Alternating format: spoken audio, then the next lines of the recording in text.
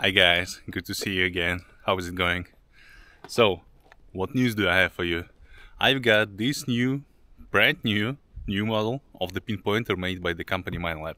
It's called Pro-Find 40. So, interesting. What has changed from the previous models? Because I have been used for many years, the Garrett pinpointers, the Minelab pinpointers, Sphinx pinpointers, and all of that stuff. But actually, I never liked the Minelab pinpointers, and there's some reasons why. The main reason was that it's actually pretty slow pinpointers. Yes, when you turn it on, then you should wait until it will calibrate itself. So I hope that they really fixed that issue, and only because of that slow operation I preferred always the pinpointer from Garrett. For example, ProPointer AT was one of the best pinpointers in the world right now, and now I prefer mostly the Sphinx magnetic pinpointers, because in that case you should turn it on only once and then you simply put it back to the holster, and it turns off and it turns on automatically when you put it back or take it off of the holster. So what has changed here in the Minelab Pro-Find 40? I think it's a good question. It's a really good question, because when I started to read what's written here on the box, they claim that, okay, increased depth 10% more compared with Pro-Find 35. Well, why do we need a depth in the pinpointer? We need the depth for the metal detector and not for the pinpointer, because with the pinpointer, all what I want is just to localize the target. And in case if I can't localize the target, then for sure I'm starting to check the hole again with the metal detector, and I don't need the depth. I want more sensitivity to the small targets, to the jewelry, for example, to really difficult targets. And I want to have and see in every pinpointer the stable operation in a highly mineralized ground. So that means that I can use it in the water, in the salt water, in a salt sand beach, wet sand beach for sure, when I'm out detecting, somewhere in that area. And here they claim, okay, we are giving you increased depth, 10% more. Great, good for you. 5 levels of sensitivity, on-demand calibration. Well, it's not a feature. Everybody has it right now in the pinpointer. You simply click the button once, press it shortly, and then you will hear a small beep, meaning that the pinpointer has been calibrated. So lost alarm, as usual, very important feature. Then ferrostone ID.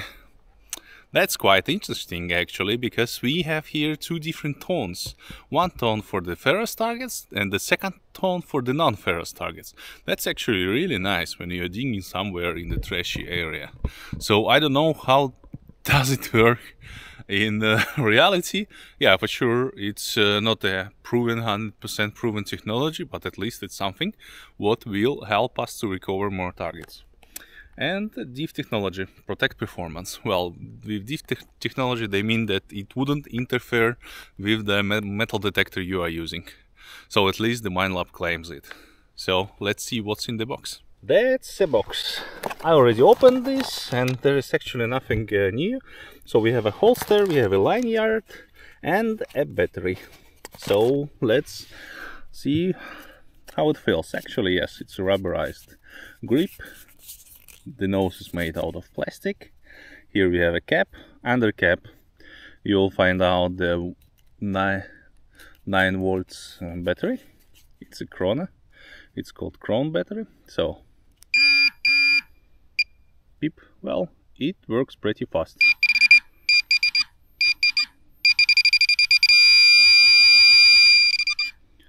Not bad at all.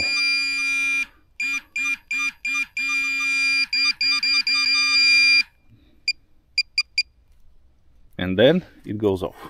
So let's test it with the small silver hammerhead coin, which I will show you right now. That's the small silver hammerhead coin, medieval one, 16th century, really small one.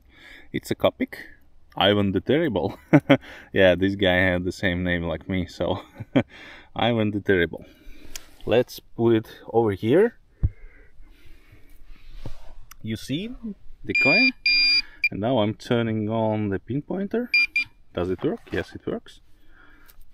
So it's quite stable. If I push it to the ground, well, it detects. Quite nice sensitivity. Let's check it from the sides. Wow. I don't have any metal on my hand, so you can take a look. No, there is nothing. Really. It's a good sensitivity.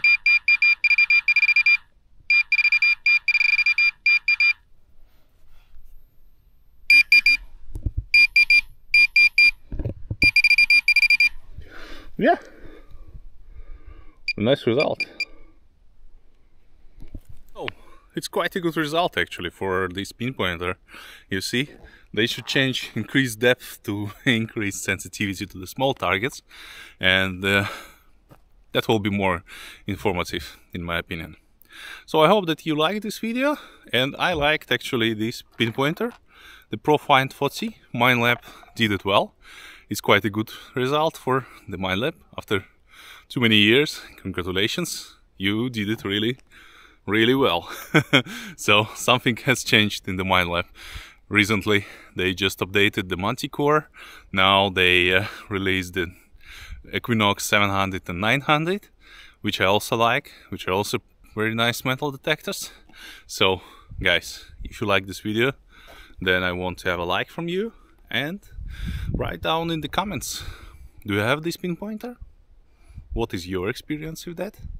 Do you have any issues with that pinpointer? It's waterproof up to 3 meters actually, so maybe, I don't know, it's leaking in the water. Please let me know if you know something, or at least you have something. So we'll be in touch guys, and see you next time. Please subscribe to my channel, it will really help me to grow in the YouTube. Thanks, see you, bye.